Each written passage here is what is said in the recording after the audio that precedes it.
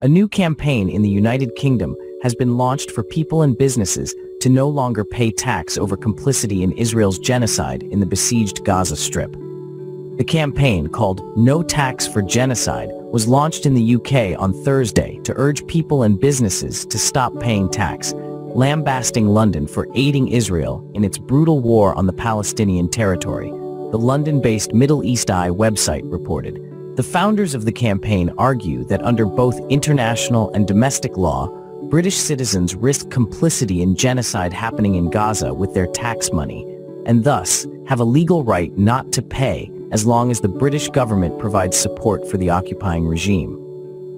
According to Ashish Prashar, co-founder and spokesperson for the campaign, there are a number of legal obligations, including the 1945 UN Charter, Rome Statute of the International Criminal Court, and Terrorism Act 2000, which provided a legal basis for tax resistance. Right now, you're committing a crime as an individual when you pay your tax. You're aiding and abetting genocide, he added. Elsewhere in his remarks, Prashar said that once launched, the campaign website would provide forms and guidance on simplifying the process of non-payment.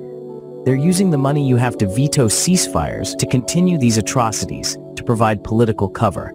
You've elected these individuals, you fund their ability to do their jobs, you're culpable. As the British public, do you want to be culpable? He further said. Israel began the campaign of death and destruction in Gaza on October 7, 2023, after the Palestinian resistance movement, Hamas, carried out Operation Al-Aqsa Storm against the usurping entity in retaliation for its intensified atrocities against the Palestinian people. Since then, the regime has killed more than 31,000 Palestinians, mostly women and children, and injured some 73,000 others. The regime has also imposed a complete siege on the territory, cutting off fuel, electricity, food, and water to the more than 2 million Palestinians living there. In late December, South Africa stated before filing a lawsuit against Israel at the UN's top court that the occupying regime has failed to uphold its commitments under the 1948 Genocide Convention.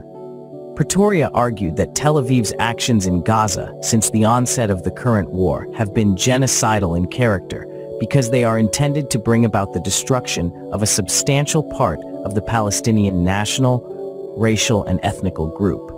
In its interim ruling on January 26, the International Criminal Court ruled that South Africa's claims are plausible, ordering provisional measures.